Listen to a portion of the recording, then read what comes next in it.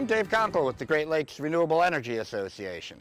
We're partnering with the City of Ann Arbor's Sustainability Office to help provide education and communication to the citizens of Ann Arbor about renewable energy and renewable energy's role in their A20 climate protection program. Now, that involves renewable energy, which of course the Great Lakes Renewable Energy Association knows a lot about, like you can see on the roof of this building. This is the Northside Community Center, which is the city's first Resiliency Hub.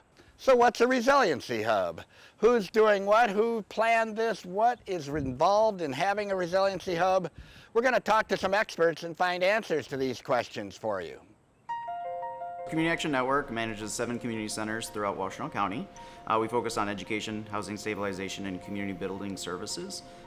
Includes things like after-school programs, educational summer camps, food security, eviction prevention, utility shut-off prevention, and various other types of activities that relate to community building. The City of Ann Arbor's Office of Sustainability and Innovations was looking at ways to find strategies that help address the negative effects that climate change have on under-resourced communities.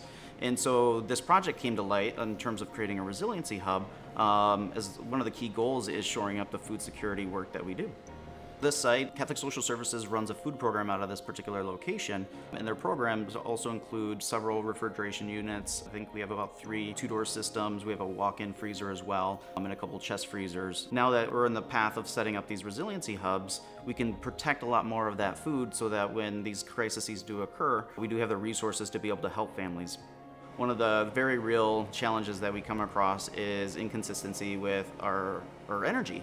And being able to shore that up has a very profound effect. Not only does it affect our food security effort, it also affects all of our other programs in pretty profound ways. Homeland Solar has been in the city. We are an Ann Arbor company. We've been in the city in Washtenaw County for over 10 years now. We were able to place 33 panels on this roof, but that was not sufficient considering the load in the building. So we looked to doing more of what they call ground mount. So this system in total is an additional 13 kilowatts plus the 10 on the roof, 23 total kilowatts of power for solar energy powering this building.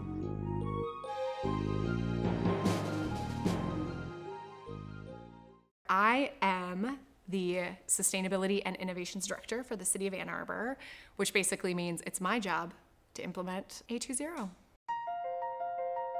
So a Resilience Hub is a community-serving institution that's available to provide critical services and support every single day, including during disasters.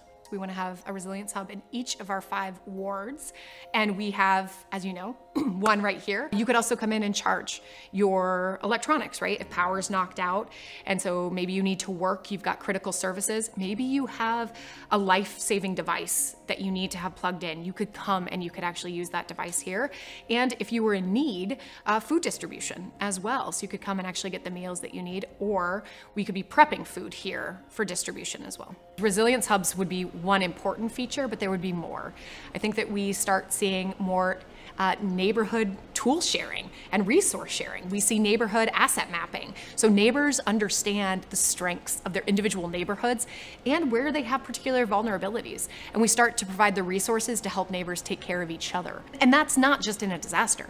That actually makes our neighborhoods stronger every day because you know your neighbors and you're able to support each other and you foster a greater sense of purpose and belonging. Sense of place matters, and Ann Arbor is a fabulous community with a high quality of life, and this is an opportunity for everyone to be able to take advantage of that. It sounds like, to me, this is a great opportunity to work together to prepare for whatever. I love it. I'm taking that tagline.